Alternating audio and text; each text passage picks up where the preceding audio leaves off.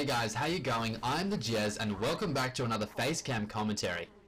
This is the kind of video where I entertain you with my face and a bit of commentary. So I hope you enjoy. And of course you will, what am I saying? Moving straight on to the gameplay. This is some Spy on Lakeside, as you can see right here. And I know what you're thinking straight away. Yes, I am using the Enforcer.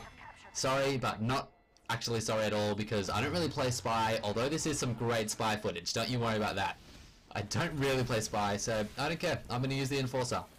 And it definitely is a straight upgrade to the Revolver. We'll talk about that soon, don't even worry about it.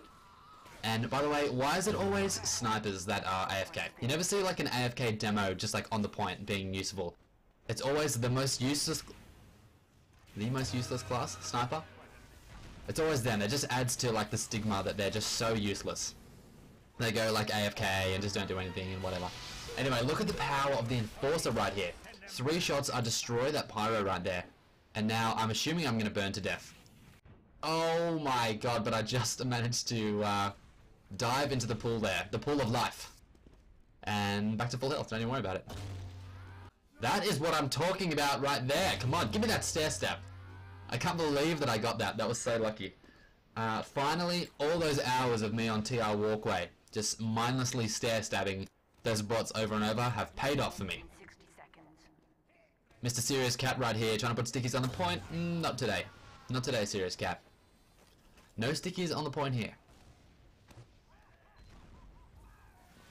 Now this soldier, the same soldier, keeps coming back to this spot, charging up his cow mangler shot and just spamming it onto the point. There's no one even on the point and he's just spamming his shots on there. Damn it, soldier, come on.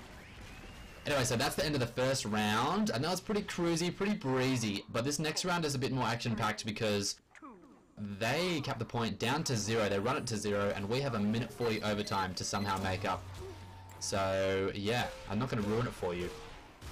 Look at that damage as well. 260 damage in 4 shots from the Enforcer. That is a lot of damage. Loving it. Loving that damage. But I have been thinking, actually, what would I do to the Enforcer to balance it? What would I change about it?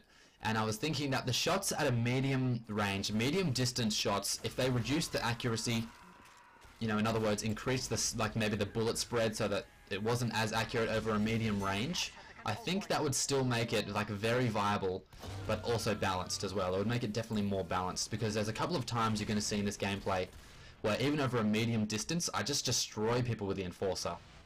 It's just too good. A weapon this powerful just shouldn't be this accurate as well.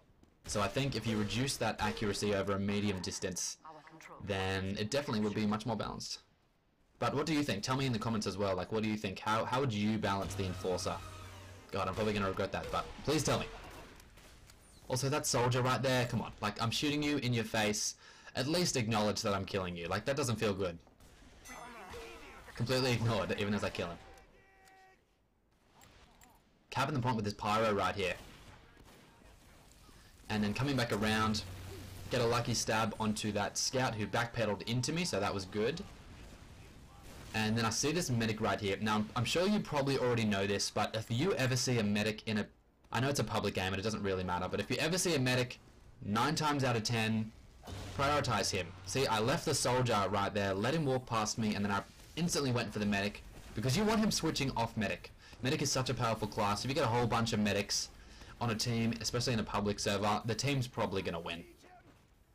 Seriously, test me out on that. So yeah, notice I always go for the medic over pretty much over anything else, 9 times out of 10.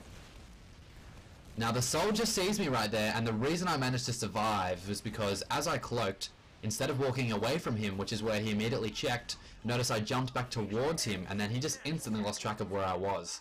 So that's a good little tip if you play Spy. I mean, I'm sure you've probably got better tips to give, but there's my little tip when you're trying to throw somebody off. By the way, what was that medic doing just sitting on that sniper? Like, let's be serious, that sniper was not getting any kills ever. There's no doubt about that, and the medic was like, dude, don't even worry about it, I got you. I'll keep you alive forever. Come on. Now this pyro should definitely kill me right here, look at this. Definitely should get me. But I somehow managed with the clutch comeback to take him out with the gun. But of course, it is the Enforcer, so it's really not that impressive. That was kind of his bad anyway, because he kept pressing M2 and he kind of air blasted me a little bit out of that crazy zone.